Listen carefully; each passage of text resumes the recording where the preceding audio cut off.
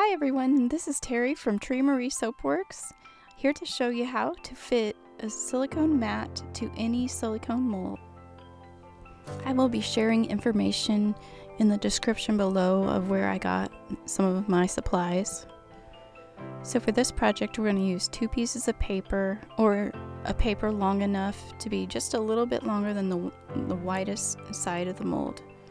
So in this case I had to tape 2 regular pieces of paper together to get a length long enough. And this is going to be our makeshift ruler. And the good thing about this is it's flexible and it's not like a rigid ruler that won't really fit inside the mold.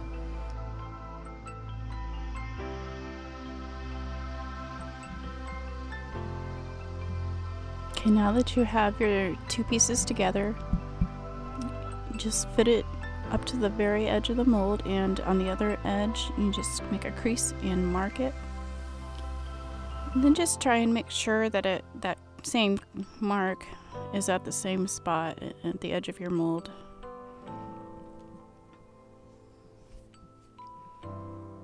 And then repeat the same thing on the other direction.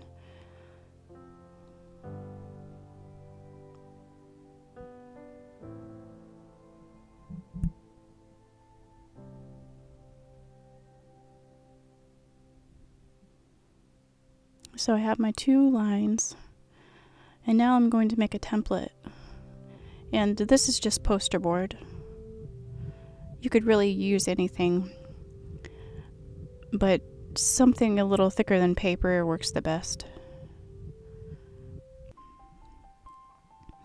So I'm marking my thinner side of the mold, and I'm going to make a few marks and join them together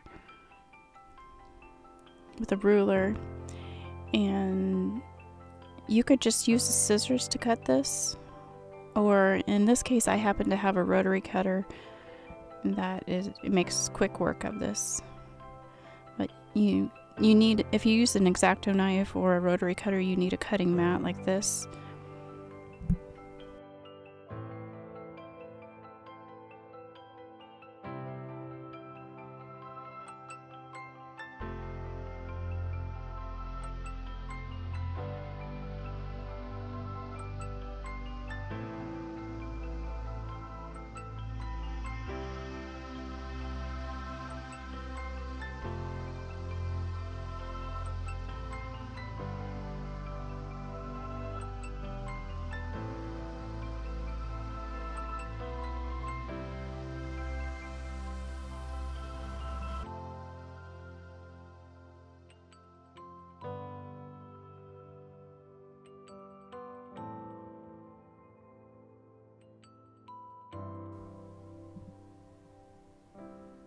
Then cut the other edge of your template.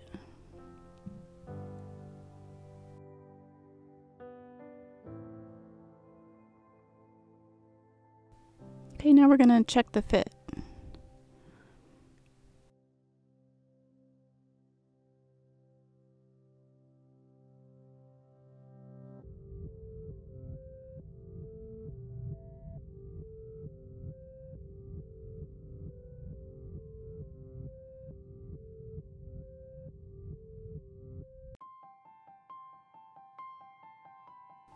So now I'm finding the best spot to cut where I think it's like centered the most on the design without wasting the edge. I could probably do something else with the edges.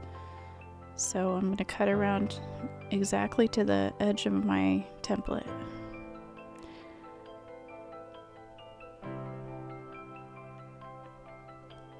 And if you're using a rotary cutter or X-Acto knife, you probably should use a thicker ruler than I used, because your fingers are awful close to the edge there.